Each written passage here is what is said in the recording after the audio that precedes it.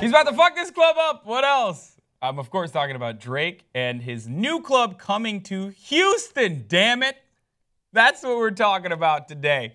So Drake earlier had an Instagram announcement and a pop-up shop where he kind of premiered a nightclub opening in 2017 in none other than Houston, Vegas.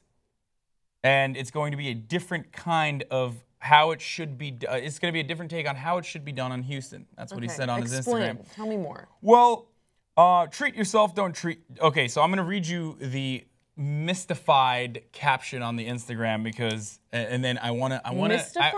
It's Mysterious? interesting. Mysterious. Okay. I'm going to read you the. I know, it's because I'm reading it from here. Drake is a magician. Drake is now a magician. Mystified. Okay. No, hold on. I'm going to read you the caption, and I want to hear what you think. Like, what's your take? Okay, I'm going to close my eyes and envision. Here we are. We're at a nightclub. Treat yourself, don't cheat yourself. Treat myself. Where the women are on a pedestal and the surroundings are unforgettable. Oh, I'm afraid. That's it. That's what you get. Oh, that's it? I thought there was going to be way more of a description. Treat yourself. I'm thinking food. Where the women are on a pedestal, Amazonian tall ladies. And the surroundings are unforgettable. You are the worst lesbian. What? Like how? Like it's probably a different take on a strip club. That's what I think it is. So different of a take. It's not even a strip club anymore. Like it's like you know what I like to say when I've been to clubs where there are women that dance. I call it a burlesque dance bar. You just have to change the way you think about it. Okay. Well, but it's totally different. Two totally different things. Like a strip club is different than a burlesque dance bar. Right. That's what I'm saying. That's so maybe, routine. But see, this is called ballet. So they must have some sort of an elegant. Like it's nudist dancers. Well, so it's not really. They're not stripping because I don't know. I'm just speculating. Well, here. High Snobiety and Pigeons and Planes, like two really cool publications, have reported that it's probably going to be a strip club. Okay. They're saying, while some have described Ballet as a strip club, so far Drake has not tagged it that way, and a spokesperson for the rapper who calls Houston his second home told Billboard that this is not a gentleman's club, but that no other details on the concept were available at press for the time. All I can say is that I'm very excited. I've never been to Houston before.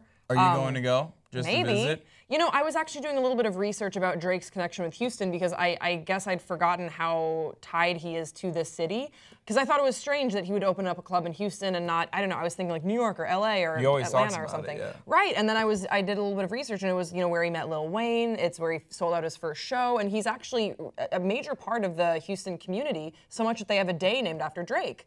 What? Yeah, they have Drake Day in Houston. Okay, that I did not know. Yeah.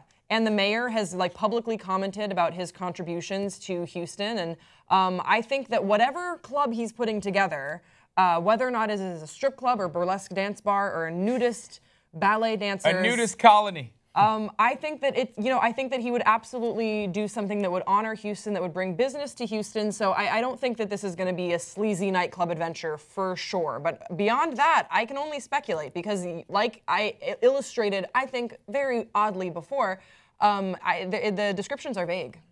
Yeah, and he even further said that this is about the fact that there's a culture out there of dancing, and it's not about no strip club shit. It's really just about these amazing.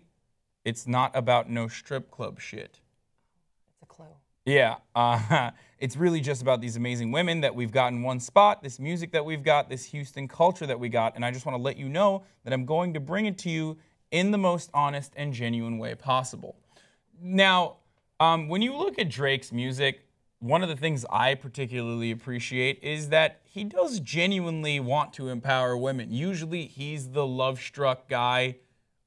We've went back and forth on this, like me, Amir, and Anna in the past, about how his last song from his latest album, what? No, not Hotline Bling, dude. Oh yeah, Hotline Bling. You're right. In Hotline Bling, we were thinking like, is it misogynist? Is Drake being kind of a misogynist in that song, or not at all? I'm of the mindset that Drake is not being a misogynist in that song at all, and he is, in the very Drake nature, still putting women on a pedestal, celebrating them, and saying like, I love you.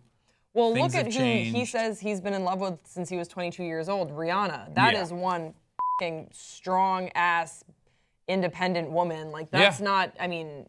So, yeah, I definitely, I wouldn't consider Drake a misogynist, but I don't see how that would play into him opening a club. Well, I mean, if it's a strip club, then you have to think about these sort of things, the intention, right? Like that was his the track lesbian in me record that shows, didn't realize that.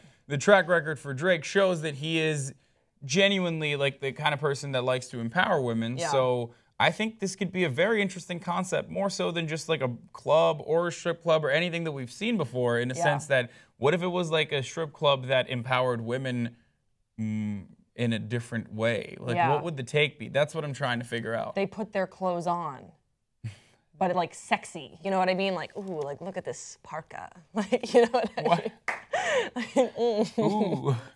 Can I just say really quickly though, when you were talking about empowering women, and you were talking about the strip club, and you're like, no, a strip club doesn't, a lot of times people say that it doesn't empower women, blah, blah, blah. So what happened in my brain, and I just thought it was funny, so I was going to share with you, what happened was the girl that likes girls in me was just like, what? Like, whatever, like, it's girls are naked, that's great. And then the girl part of me that's a girl was like, oh, but women's rights.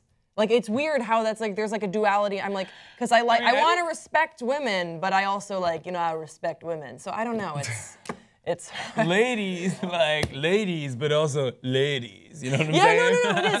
It's like ladies, but then it's also like, ladies, come on. Like, I don't know.